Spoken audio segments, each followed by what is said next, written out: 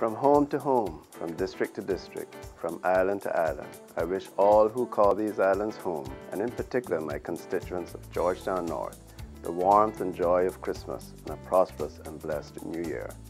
As we transform our residences, offices, and our neighborhoods into wonderlands of lights and colors, let us share with all we interact the joy and cheerfulness we feel from our hearts that reflect the joy of the season. And let us never forget those who are hurting from difficult or unfortunate circumstances, from grief or ill health. Let us keep them in our prayers.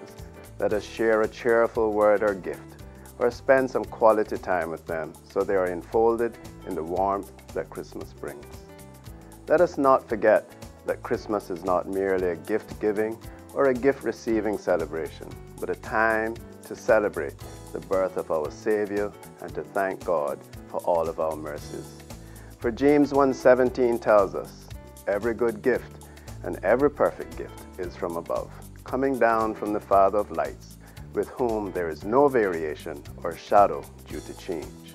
So let us give thanks for all that we have been blessed with and spared from this year, and for all that we can look forward to as we await the birth of a promising new year. Happy holidays, and may God bless you and these, our beautiful Cayman Islands.